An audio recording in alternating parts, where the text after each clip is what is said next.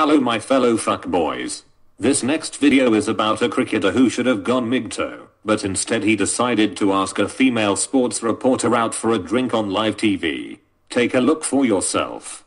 Incredibly aggressive approach for you two. It looks like you're absolutely just smashing this innings. Yeah, definitely. I want to come and have an interview with you as well. That's the reason why I'm here. So just to see your eyes for the first time. It's nice. So hopefully win this game and we can have a drink after. Don't blush, baby. I'm not blushing. This is great banter. It really is.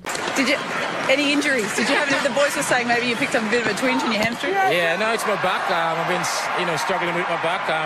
The weather kind of actually flared up a bit. So, just to get some physical work and hopefully I finish the tournament. So I'm looking forward to go recover well and.